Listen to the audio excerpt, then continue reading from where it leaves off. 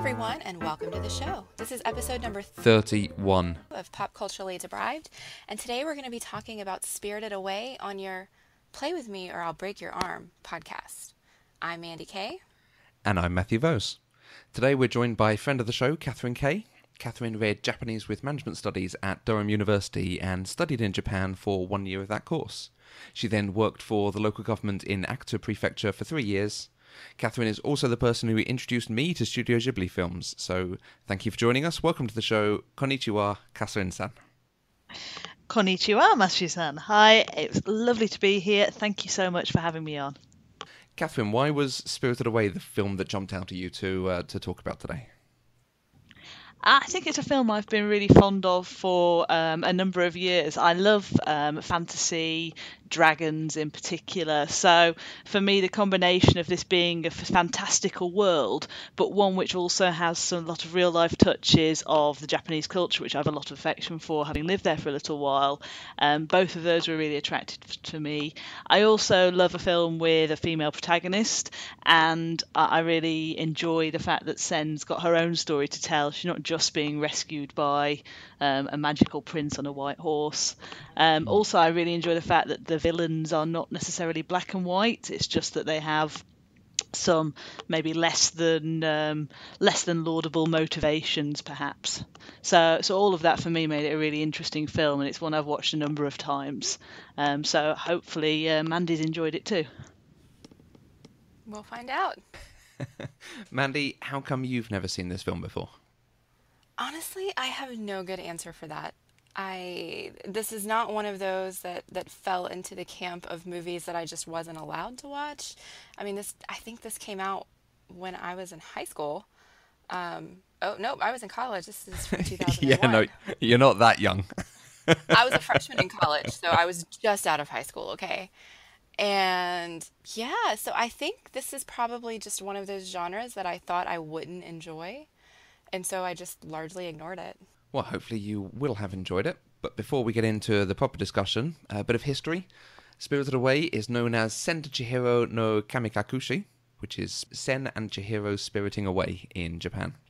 It is a 2001 animated fantasy film directed by Hayao Miyazaki. The film uses traditional hand-drawn animation techniques and explores themes of capitalism, greed, and the power of names, whilst being told as a coming-of-age tale. Miyazaki wanted to make the film for his daughter and the children of friends of his that would feature a heroine they could admire, but that wasn't purely about romance, something he didn't feel existed for girls of around that age. This film earned 30.4 billion yen at the cinema in Japan, which makes it the highest-earning film in the country to this day. And that includes both live-action and animated movies, although it looks like Frozen gave it a good run for its money. The 30.4 billion yen is about 15 times the production budget and meant that by the time it came out in the States, it was already about $200 million to the good. So that's pretty good for a film to open with that behind it. Especially an animated film. Spirited Away is considered one of the best animated movies ever created and amongst the best films of any format. It won numerous awards, which includes the Academy Award for Best Animated Feature, and is still the only Japanese film to have won that category. The year it won, it beat out Disney's Treasure Planet and Lilo and Stitch to do so. In 2017, the New York Times listed Spirited Away as the second best film of the 21st century, and the BBC the year before put it at number 4 on a similar list. Well, if you are like me and have no idea what this movie is about, because I literally had no idea what the plot of this movie was when I sat down to watch it, I shamelessly stole the synopsis from IMDb, which says, during her family's move to the suburbs, a sullen 10-year-old girl wanders into a world ruled by gods, witches, and spirits, and where humans are changed into beasts. So, how did everybody watch this film? I know this is one of those that I think is nearly impossible to find streaming. So I had to buy the Blu-ray off of Amazon, and then I ended up watching the English version because that's just what it defaulted to when I pressed play. We watched a DVD that I think I'm going to let Cathryn tell the story of. So this was actually a DVD that I bought when I was living in Italy after I'd come back from Japan, and at the time I wasn't particularly interested in watching the film in English because I was still all very much, oh, I must listen to Japanese. So when Matthew and I came to watch it, and Matthew suggested we watched the English version, I did my best to find the English version, only to find out that actually all we had was French dubbing. So Matthew got to watch it in Japanese with me with English subtitles. So it is a Japanese film with English subtitles on an Italian DVD that has a French dub. Okay. That sounds all very complicated. Yeah. But I've been told by the good folks on Twitter that the Japanese version with subtitles is really the only way to go. And I wish I had had time to watch it twice so I could have watched it both ways. I must say, I'd be really interested to hear the English dubbing as well, because I've never watched it in the English dubbed version, just because I've only ever really watched it on this DVD that I've got. But I'm quite curious to see if there would be any differences to notice. And I just can't speak to that because I don't know. Maybe you can message us afterwards once you've had the chance to watch it, the dubbed Yeah. version. Yeah, I am curious. One of the folks on Twitter said that they hated the English version because they didn't like the actor's voice who played Sin, because apparently it's very, very different. But for me, it just sounded like a normal little girl. So, I've had that issue with some of the other Ghibli films, like especially if I've watched it once in the Japanese version, and I've got the character sort of set in my mind, especially their voice, and then I might watch it with a friend's child or something like that, and we'll put the English dubbed version on, and it will be a real shock to the system if the voice in English doesn't match my mental image of that character. So right. I have some sympathy with that. I tried it once to watch the dubbed version of My Neighbor Totoro, which is pronounced exactly like that, My Neighbor Totoro. But in the American dub, it's Totoro. Come play with us, Totoro. It grates a little. That sounds perfectly reasonable to me. The Ghibli films are quite famous for their dubbed versions because they get actors, like proper professional actors, to come and do it. Howl's Moving Castle, Howl himself is played by Christian Bale. Liam Neeson is in Ponyo. I think it might even be Reese Witherspoon as one of the girls in Totoro. So they get, established, well-known actors to come and do this. And even the translation of Princess Mononoke, I believe, was done by Neil Gaiman, and he actually translated it in such a way that the words they used matched up with the animation they had for what people were speaking. So it didn't look like they were speaking a different language. I didn't see in this version, it didn't look like they were speaking a different language to me. I was surprised because my experience with dubbed films are, much older. And Old karate movies, yeah. yes, yes. And so, you've kind of got that trope that everybody makes fun of where you've got, these words that you hear not matching up at all with the lips, and so like the Yeah. words will stop but the lips will keep going and that sort of thing. That's my experience with English dubbed movies, and so I was kind of expecting that when I sat down to watch this, and I didn't get that at all. This felt like a very cohesive movie that it felt like I watched it the way it was intended to be watched, even though I know it wasn't because it's a different language, but they did a really good job of bringing it to English, I think. But I think the Oscar that it won, I think it was considered the American dubbed version because it wasn't entered as a film in a foreign language. Okay. We also wanted to mention that there's been a new deal to reissue the entire Studio Ghibli range to DVD and Blu-ray in North America.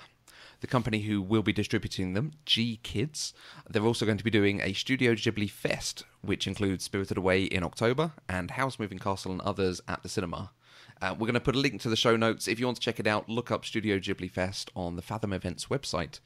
They are, I would say, genuinely worth watching at the cinema. Yeah, I'd agree with that. So going into this, Mandy, did you have any expectations for this? I didn't really, other than I did expect it to be, I guess, a low quality dub for some reason. That's just my expectation from my experiences in the past.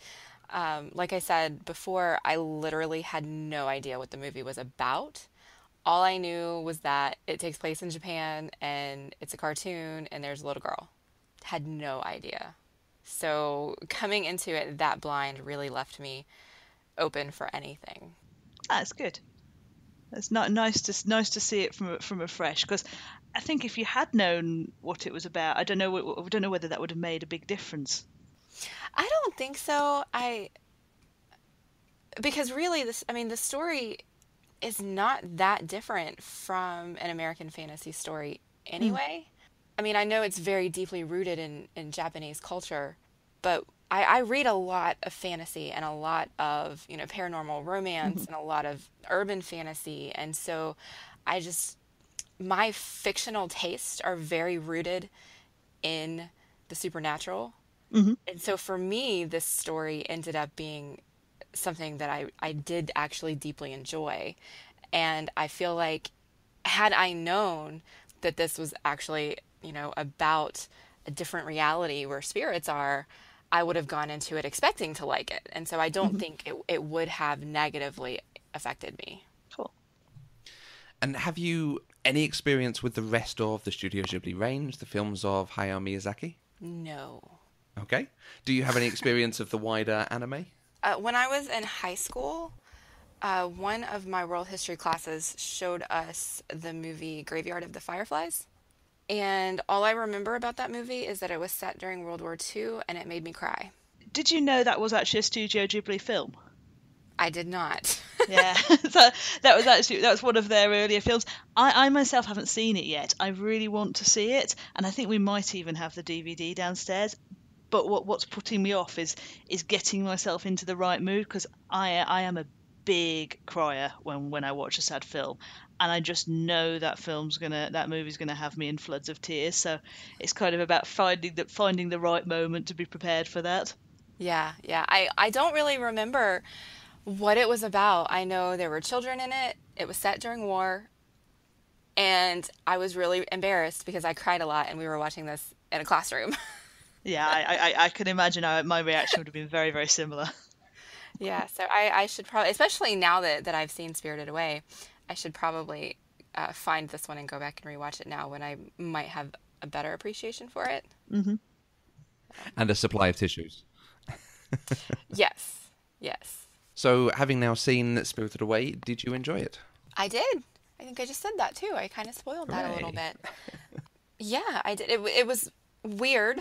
And if you were following along with me on Twitter at all while I was watching this movie, you would have picked up on that. And I think probably 90% of my thoughts, Doc, are questions. But yeah, I did enjoy it. And by the time the end rolled around and everything kind of got wrapped up, I was right there with everything. And it did make me cry just a little bit, but they were happy tears. I'm so pleased you like it. I was really worried that we were going to get on here, and I'd be defending my favourite film. Yeah, yeah, I understand that fear, especially since I'm going through that right now with Matthew and Doctor Who. So I'm pleased that I really liked it and we can just talk about it and not have to defend the things that we love. There was a moment when I was watching it, I think when you have the three stone heads bouncing around, when she first meets Yubaba, and I'm just thinking, this is so weird. You really just have to accept it and run with this film. Right. Well, and I did. I mean, for me, that really wasn't weird because at that point, it's already been made very clear that we are in a world of ghosts and spirits, and in that kind of world, anything goes. And so, within the setting of the movie, I didn't find it to be weird. I just found the movie as a whole weird, Yeah. if that makes sense at all. So I said at the beginning that the film was aimed at children. Miyazaki said he'd made Kiki's Delivery Service, which is aimed for a slightly older preteen and teen market. He'd made My Neighbor Totoro, which is aimed for a younger child market, but he didn't have anything of this turning from child into a slightly more adult way of thinking. So that was part of his reasoning behind it. So let's judge it on its own terms and in its own context. Is this a good film for children? I think so. I watched it a few times with the Italian kids that I was nannying for when I first bought the DVD. And admittedly, the girls in particular are a little bit younger than the 10 that Chihiro's supposed to be. But they really, really enjoyed it. I think there was enough excitement and sort of adventure in there for the the 3-year-olds to just like the visual spectacle. And the older girl, I think, enjoyed the story and enjoyed Chihiro sort of getting getting a bit more sense of agency, and just although obviously she didn't quite express it like that, but they seem to enjoy it, and I really like, I don't know, I think there's some nice messages coming through in terms of just sort of having a bit of initiative and having the confidence to do stuff. I also liked that the romance. I hate to call it a romance because I thought the relationship between Chihiro and Haku. I like the fact that it seemed to be a very loving friendship. It didn't descend into some kind of weird romance. And a lot of certainly a lot of young Japanese manga that I saw when I lived out there that was aimed at young girls was a lot about having crushes on boys at school, and this wasn't like that. There was a bit more of a sense of purity to it, which I liked. Yeah, I actually agree with all of that. I think that he set out what he meant to do by creating a movie that has a heroine that's not wrapped up in a guy who kind of stands on her Mm. own merit and kind of grows up and is a strong and capable girl. And I really, really appreciate that. I was concerned at first because she was super, super whiny at first, and I was concerned about her age. I couldn't tell if she was supposed to be like 5 or 12, Right. and as the movie progressed, I could tell that she was actually a little bit older, but at first she was so, so scared and tearful and whiny that I did have a few concerns about what am I watching, and I hope this gets better.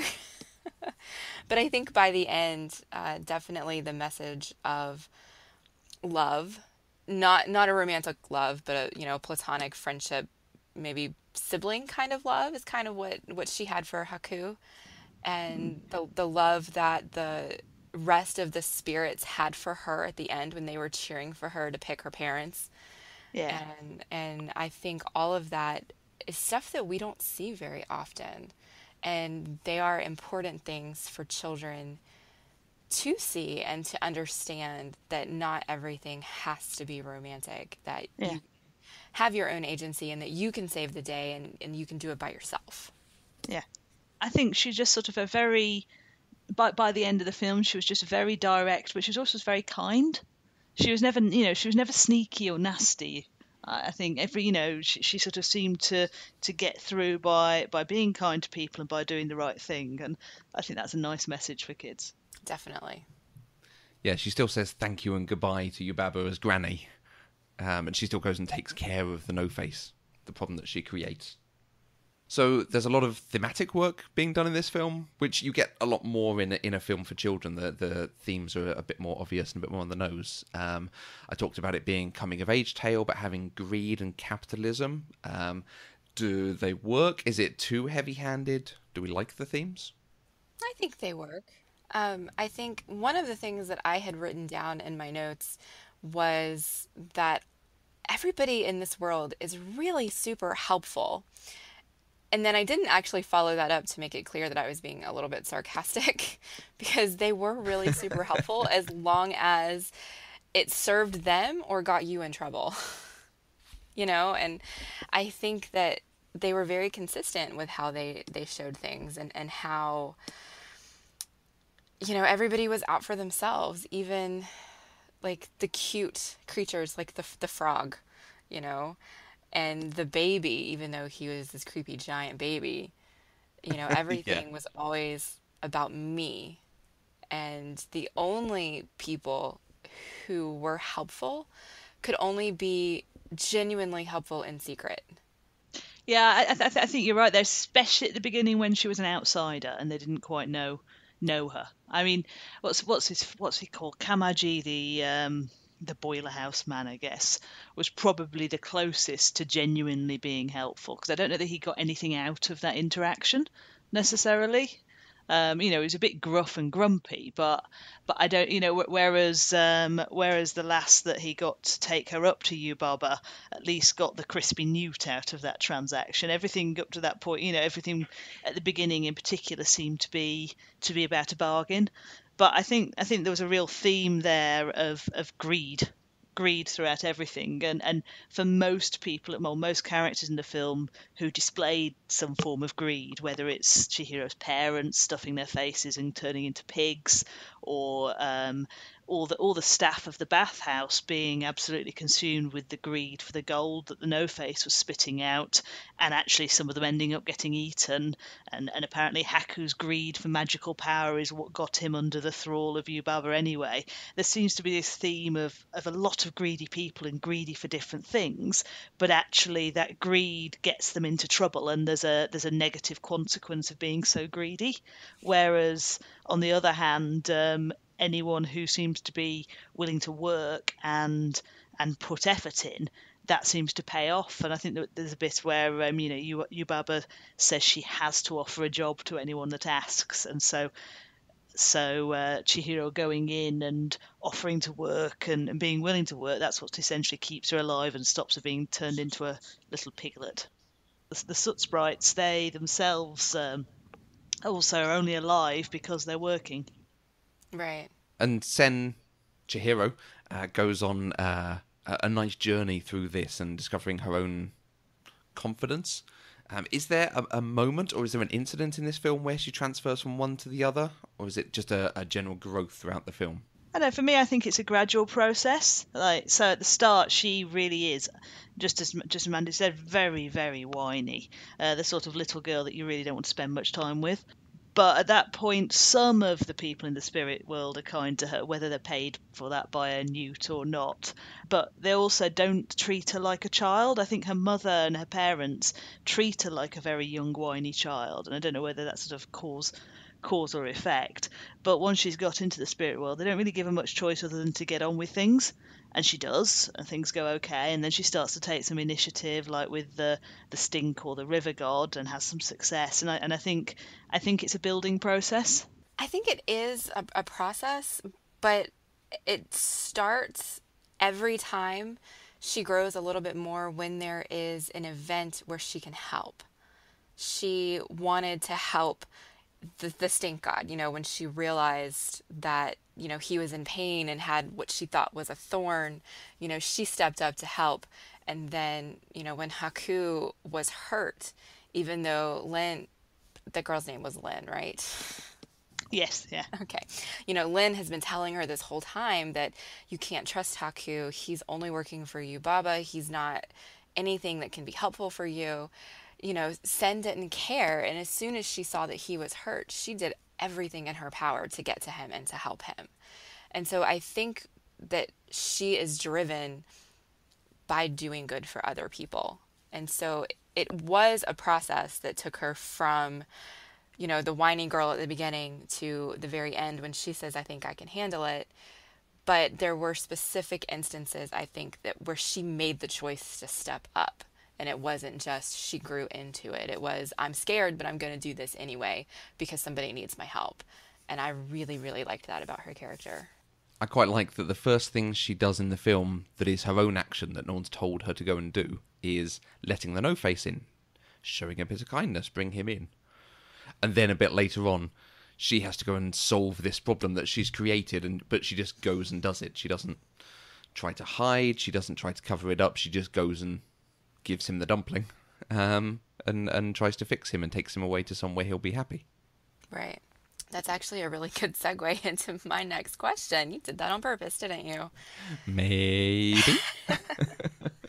So almost everything in this movie does make sense to me.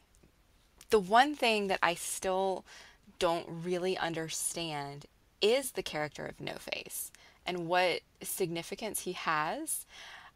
I'm not familiar with Japanese culture, so I don't know if this is a representation of something that actually exists or if this is something that was created for the movie. But I didn't really understand why he was so important. He was driving a lot of the hijinks in the movie, but not actually the conflict in the movie.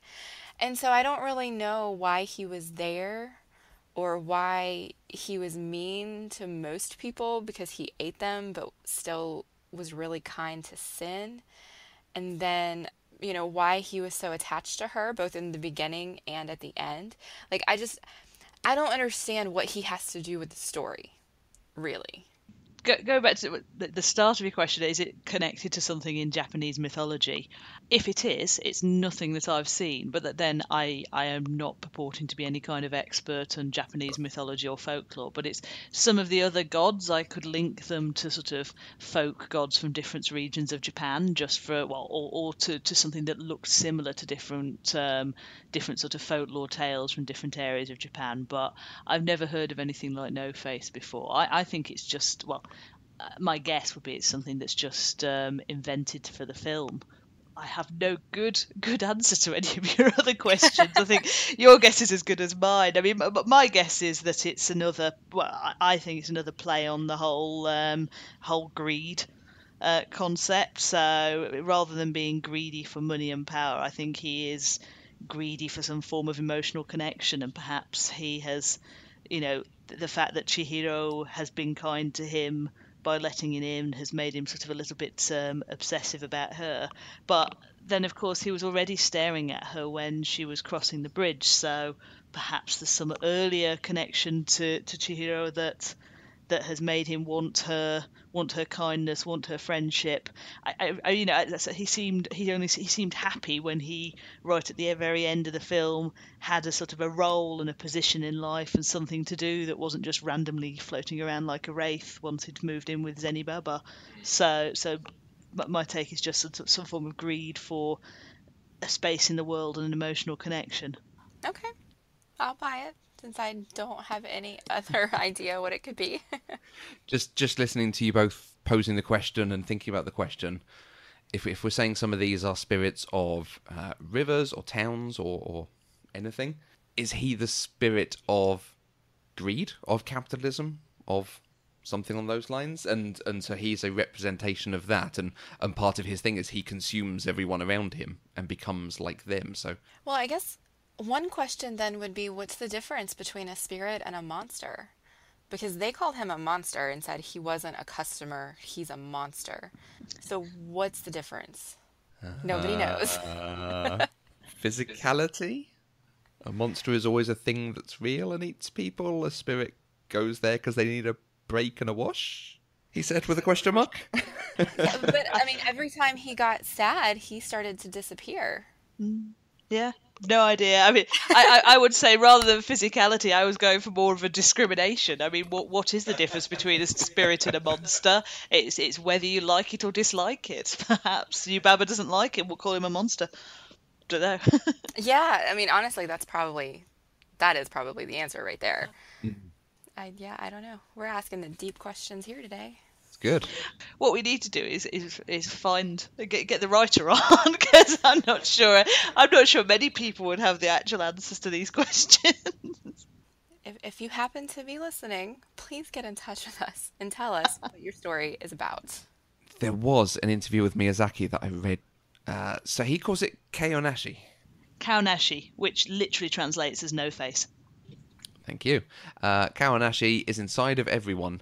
These are Miyazaki Hayato's own words. Kaonashi can't buy people's attention with money. In addition, he doesn't know how to hold on to people's hearts. Irritated by Chihiro's lack of desires and tells her to want.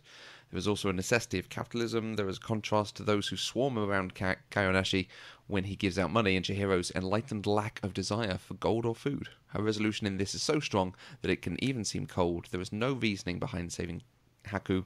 He clearly says to Kaonashi, I won't give you what I want. I'm not sure.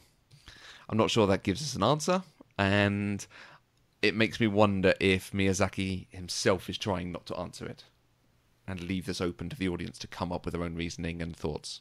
Well, that's just very tricksy, and I don't like that. He's making me use my brain. Damn Yes. him. Tell me the answer. You wrote it. What is it supposed to be? Yeah. I think Catheryn's spot on with him being a bit of a personification of greed, because I did note that he really did not like it when Sin said no to him. That's when he got the most agitated and upset. So yeah, I think that's a large part of it. Yeah, and then she gives him the dumpling and makes him very, very ill. Yeah, that was one supercharged dumpling, wasn't it? How many of those things did she have? Yeah, it just... It's like lembas bread or something. You only need a bit to give to people.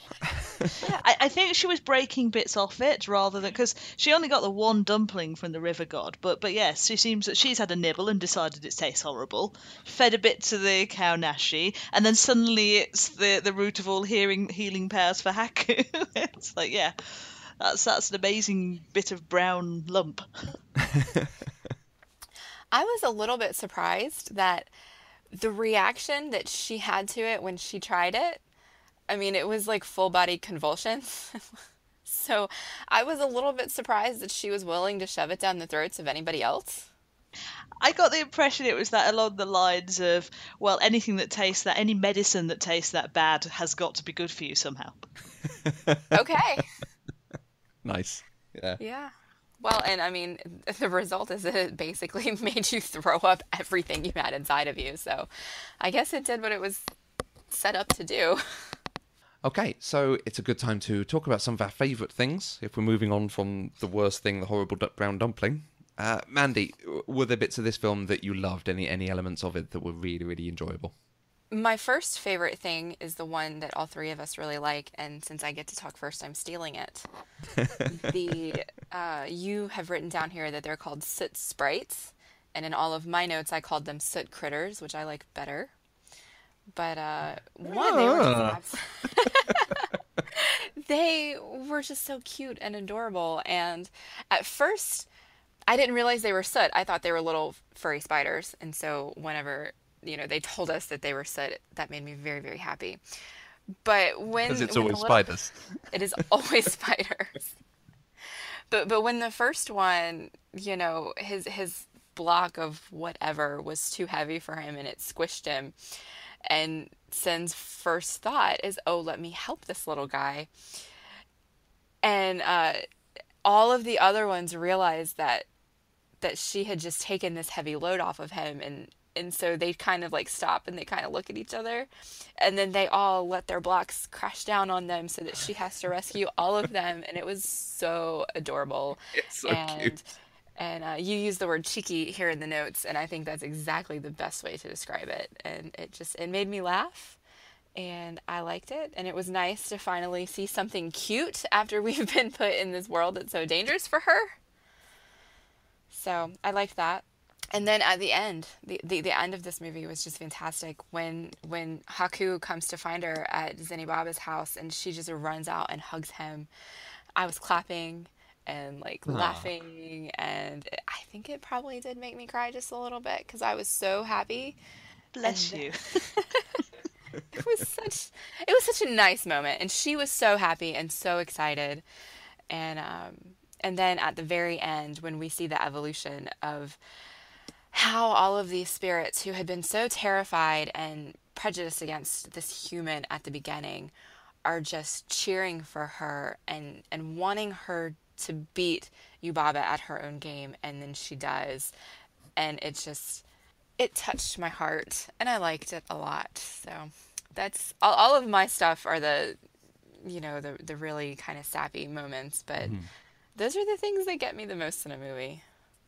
I love when she's at Zeniba's house and opens the door and you have this glorious shot of Haku as the dragon with his long tail behind him and his little chicken legs under him.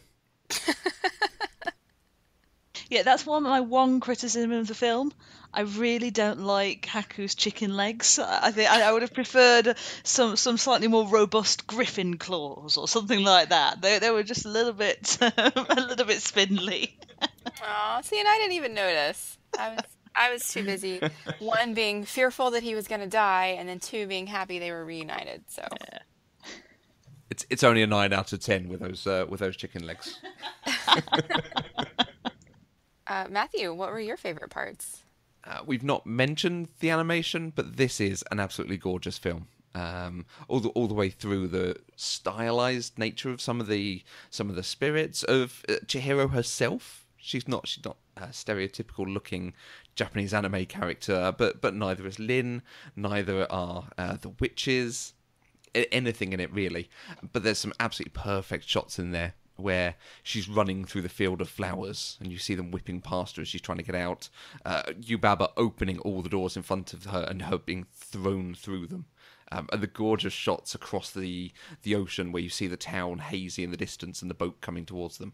Yeah, it was definitely a beautiful movie. And then there's little bits of the animation that I adore. When the stink god first approaches them, and you have the great comedy of them trying to speak through their mouths so they don't smell him. On the subtitled version, they even type it in the subtitles in such a way that you can see they're doing that their noses are trying to be blocked. And you have Sen reacting like she's a cat. You can see the sort of ripple of fur going up and down her as she's smelling this disgusting thing coming towards her. Yubaba herself, every time she uses her power, it's so impressive when she flies over to Chihiro or when she's spitting fire at Haku and the baby's gone missing. She looks grand and impressive for such an unusual looking character with this giant head, giant nose, huge hair, and very European styling about her. But she really looks like she could do damage to anyone. Although the one time she tries to, she's completely ineffectual. But so often is the case with an antagonist in a child's film. I will say that she was really, really creepy, and had I seen this as a child, I might have had nightmares about her. Would that have been sort of made easier with how much Zenobart looks like her, but is actually quite a nice grandmother? Maybe, but since the movie ends with Yubaba, I don't know. Like Catherine says, the fact that Yubaba is an antagonist, but you can understand what she's doing. She's trying to run this business, and she clearly knows what she's doing. When the stink gods come in and she finds the bicycle, she knows how to go and help and how to get something from this and how to run the business, despite also being a witch who's stealing from her sister. And even Zenoba comes across as a lovely old woman, but when she first appears and she changes the baby into the mouse and the bird into the small flappy bird, she does say something to Sen along the lines of, "If you tell anyone about this, I'll rip your mouth off." Yeah, I actually think Zenibar is a little bit more sinister than Yubaba. At the end of the day, I think to a certain extent, Yubaba is all bluster. She's all big hair and shouting and fire out of her mouth, but you never actually see her do anything significantly bad to anyone. And almost at the end, when when Chihiro calls her granny, at the end, it seems to almost undo her. She sort of lost a lot of her bite by the end. But in contrast, like Zeniba, when you're at her house, she's this lovely old lady. She feeds them. She does spinning. But she did actually do something unpleasant to the baby and the little bird that became the mosquito, whatever it was. And when she tells Sen, "If you tell anyone, I'll rip your mouth out," that's a properly sinister thing to say. Whereas Yubaba's all about controlling everyone with the force of her personality, but I don't think we actually saw her do anything horrible in the end.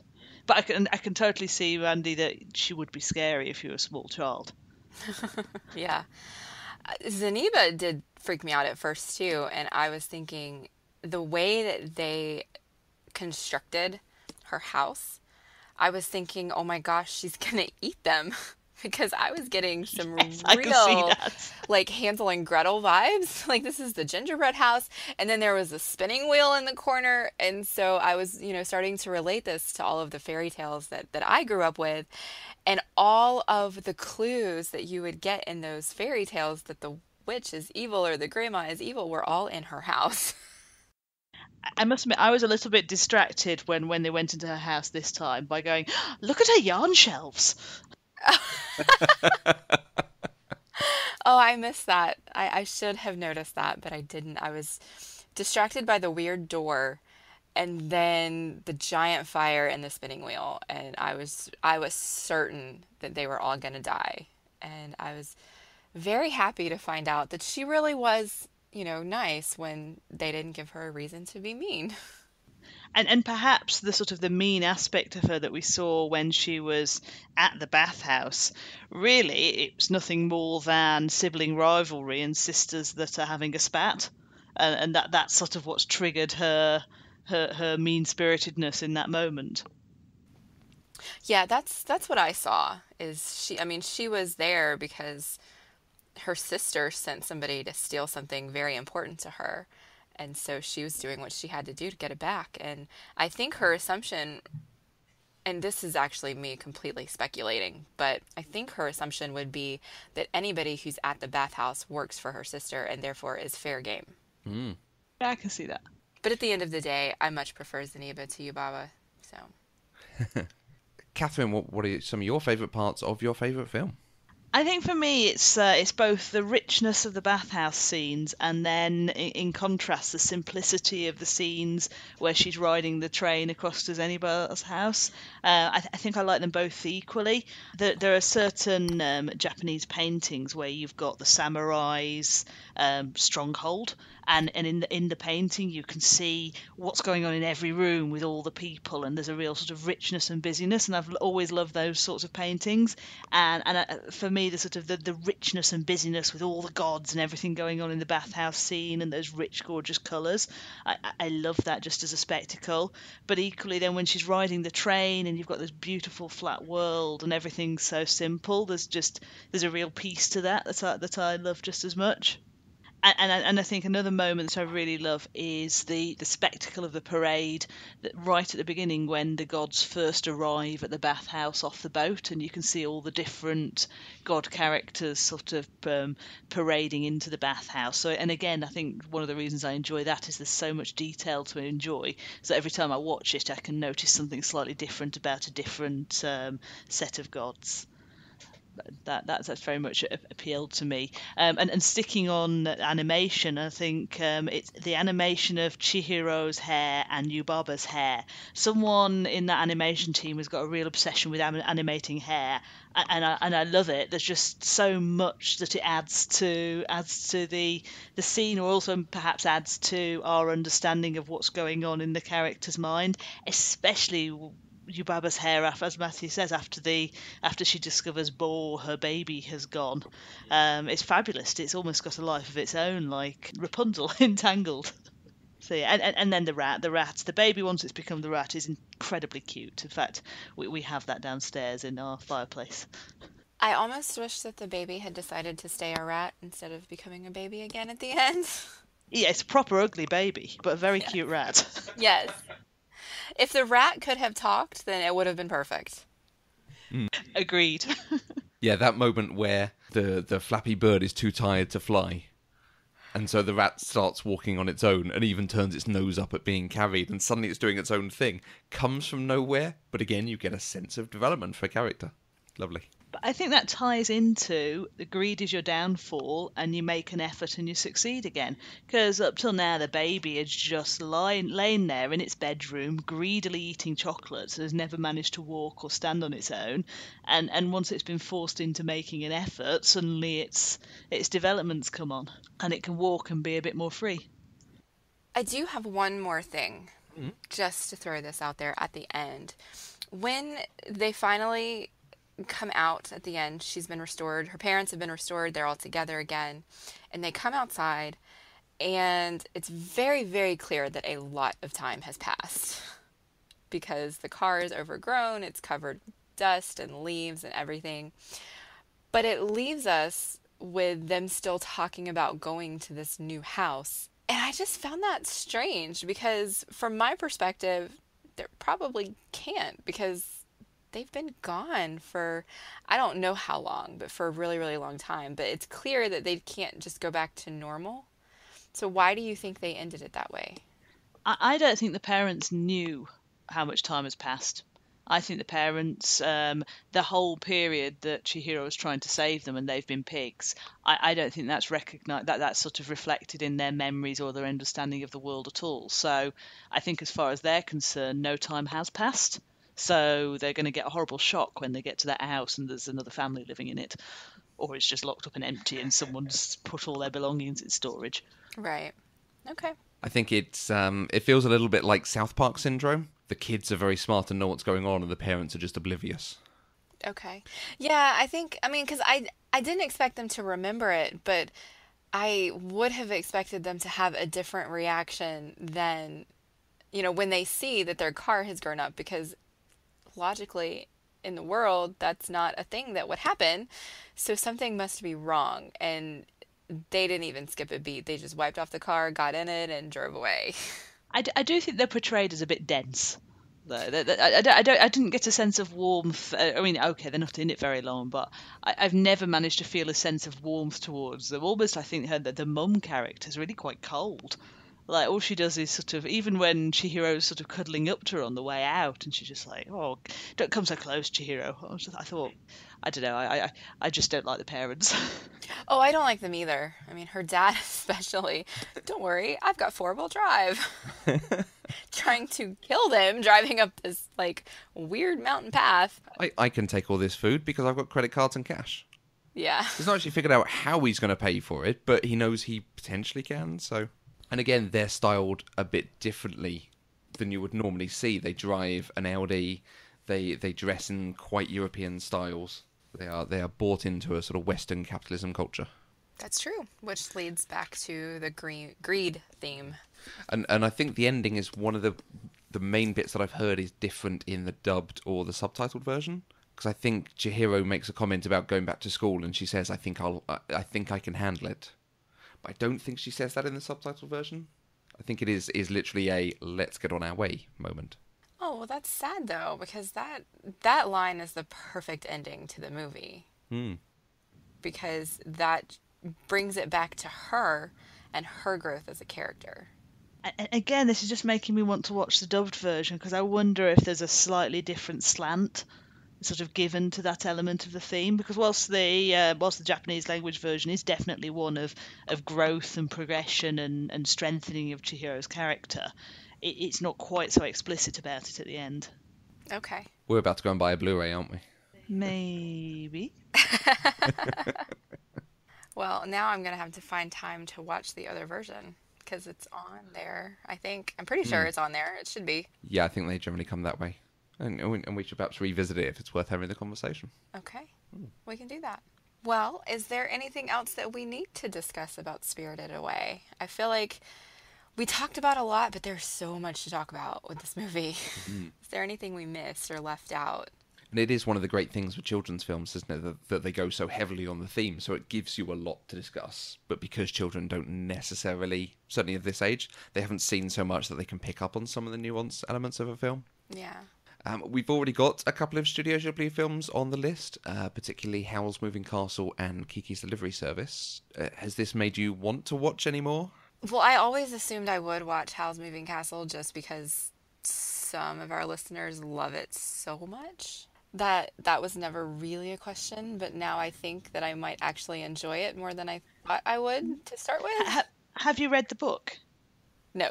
No, I read the book, probably in my early teens, so long before it was made into a Ghibli movie, and I just love Diane Wynne Jones's children's sort of fantasy literature. You know, they're really. I just think that there's slightly different slant to the stories, but I think she creates a lovely, fantastical, magic-filled world. Okay. And actually, Howl's Moving Castle Diane Wynne Jones, as you can guess by her name, is not Japanese. So, I mean, I really enjoyed seeing what is essentially, a British, Welsh, I guess, children's story, slightly Japanized in the telling. Okay. I don't think Japanized is actually a word, but never mind. It is now. Okay. Yeah, no, I mean, I definitely want to do it. I think the question had always just been, what order would I watch these movies in, not will I watch them? And I think Matthew and everybody else thought Spirited Away would be the best entry point for me. And I liked it, so I guess they were right.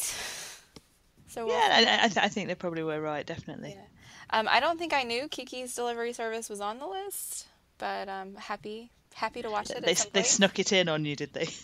I think they did, but that's okay. We'll get there. Those two are probably my favourite of certainly the ones that I've seen. The more recent films they've released, some of them have been a lot more real world. In fact, some about real world characters. But then the last couple have gone back to doing very heavy fantasy elements. In fact, the last one that was released at the cinemas has no dialogue in it, basically. Okay. Yeah. It was a bit strange.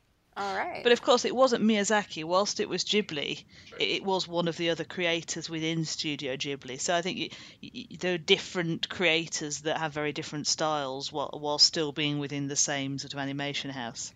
That's true. And Cathryn, do you have any other recommendations to look at putting on Mandy's giant list of films she's never seen? Well, I mean, I'm always willing to recommend a film or two. It's just I don't know that my films that I love necessarily would fall into the category of a pop culture film that Mandy should have seen but didn't. I mean, I think Mandy, I think you've already seen Labyrinth. Is that right? Yes. Yes, so that would have been my sort of pop culture recommendation. That's one of my all-time favourite sort of I've got a cold, I just want to be under a blanket and watch Labyrinth type favourite films. So I guess in terms of films that maybe you haven't seen, I definitely second Howl's Moving Castle, as I've already said, and most of the Studio Ghibli films. If you're ever interested in watching a non-animated Japanese film, a couple that I'd recommend for very different reasons. There's one called Departures, which it's a beautiful film. It's very moving, but it's a slightly strange concept. Is a cellist who's looking for a change in career and actually becomes a mortician. But it's a big examination of him and the place of morticians in Japanese culture, and it's a lot more watchable than I've just made it sound. And then something that a very daft one, but one that I very much have enjoyed when I watch, is one called Ping Pong, and it's a very silly Japanese film about ping pong, about table tennis, but Okay. I think it's a lot of fun. I also, just sticking on the same sort of, I guess, world films, I have always loved Shaolin Soccer, which is again a very silly Chinese film, but it does a lot of spectacular sort of magic and acrobatics around soccer. Matthew's pulling a face at me now. I don't think he likes Shaolin Soccer so much. And I absolutely adored two French films, Populaire, about a typing contest. Very, very fun film to watch. And Amélie, I love Amélie. Yes. I love the beautiful spectacle of Amélie. That But is yeah, the that's. only movie on this list that I have even heard of. I think I have less mainstream taste in films, perhaps. Which is wonderful because then you can tell me all of these films that I've never heard of and should watch. So, well, I will definitely keep these in mind. I'm not super well versed in foreign films, so I think having these kind of as possibilities is a good thing for me to help expand my horizons. Populaire, the French film, is a lovely, lovely film. Really good fun, slightly in a kind of Mad Men vein, because it's set in, I think, the 50s, and it's about this sort of boss and typist relationship. And the main actor's in a number of different French films. He always does a good job in whatever he puts out. Okay. Well, I might have to see if I can find it. I think I would probably be more interested in watching. Oh, I cannot pronounce any of these things. Amélie? Is that how you said it? Emily? Amélie? Amélie? Okay. You That have one. to say it that way. Bear in mind that we are British people trying to pretend that we can do a French accent, so your pronunciation is probably just as good as ours. Yeah, that one is one that I've always looked at with interest, but have never seen. So that one would probably be the first French film that I watched. Yeah, it's a beautiful experience. What I would say is it's not one to watch whilst you've got your smartphone in hand, because it is a film that for me is about the whole visual spectacle, the music. It's not a film that's sort of very heavy on the dialogue. Okay. So it's definitely a watcher rather than a let me poke at my iPhone whilst I watch type movie. I try to like pay attention when I'm watching stuff for the show. I actually sometimes I catch myself like Googling something or, reading a tweet or whatever, and then I realize I've missed the last 5 minutes of the movie and I have to rewind it. And so then I have to like shut my laptop and just pay attention. But then I'm also supposed to be taking notes. And so I kind of sometimes get into this cycle. But I do actively try not to look at anything other than my note stock because I will get way too easily distracted and then I'll miss the things that I need to see in order to talk about these movies. I try and hide my iPhone or whatever I've got that when if I really, really want to watch a film, I will knit instead of poke at my phone because I know then my attention is far more on the screen rather than on the Right. other screen that is distracting me in the corner. Right. I will have to try. I can't knit, but I crochet. So I will, keep that in mind the next time that I'm finding myself distracted. Okay. Well, I think it's time for one of my favorite parts of the show where we go through our listener feedback. We heard from Steve Jeffrey at Zinkstote, who said about the Rocky Horror Picture Show, great fun episode, guys. I learned a lot about a film I love, but I guess I'd never looked into the behind-the-scenes stuff before. That's a comment that I get from folks a lot is they enjoy when we go through the history and production and, when we can relate it to more of the behind the scenes stuff because that's stuff that most folks just don't know. So I think that's really cool. We also had Jen at IUGirlJen on Twitter. She left us a comment about the Graduate episode. And she said she's surprised no one mentioned Rumor Has It, which is a bit of a sequel. It has Jennifer Aniston, Kevin Costner, Mark Ruffalo, and Shirley MacLaine. It came out in 2005, and they are the family that was the inspiration for the movie. Matthew, are you familiar with this movie at all? I'm not. We had a good conversation about it when Jen was suggesting this, so I think it might be one to look out and check out at some point. Yeah, because that's definitely a great cast. I would definitely be interested in watching a movie with all of those folks together. So thanks, Jen, for the suggestion. We also had a comment from Kathy, who left a comment on our website about the Rocky Horror Picture Show episode. And she said, great show. I'm so glad you like this movie. One of my favorite things is to watch the 70s BBC miniseries I, Claudius after watching Rocky Horror Picture Show because the actress playing Magenta is the evil, scheming Lavila who has a relationship with a really young, toupeed Patrick Stewart. And also, the larger male party guest from the castle plays Nero in I, Claudius. And I gotta say, Kathy, you've got me sold with a really young toupeed Patrick Stewart. So I'm gonna have to find this one. I hope he got too paid for that job. Oh God, Matthew. No dinner for you. Oh, yeah. Okay. There are many ways that you can get in touch with us. So if you want to give us your comments on this or any other movie we've discussed, you can use the hashtag PCDeprived on Twitter. And you can find us on both Facebook and Twitter at Eloquent Gushing. You can also email us using podcast@eloquentgushing.com, or if you want to actually leave us a recorded voice message, you can go to speakpipe.com/eloquentgushing and leave us a voicemail. You can find each of us on Twitter. I'm at Mandi Kay. And I'm at Matthew Vose. Cathryn, it's been wonderful having you on the show, so arigato gozaimasu. Thank you very much, guys. It's been great joining you. We are also on Patreon. For as little as $1 a month, you can gain access to exclusive content and help to support the network and develop new shows with us.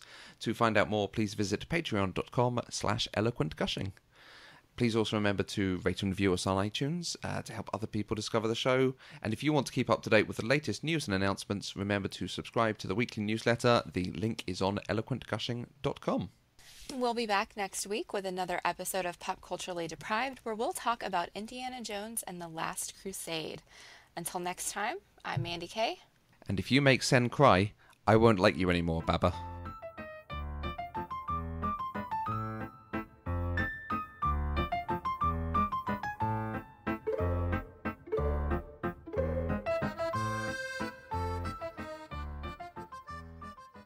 Pop Culturally Deprived is an Eloquent Gushing production. For more information, go to eloquentgushing.com or find us on Twitter at eloquentgushing.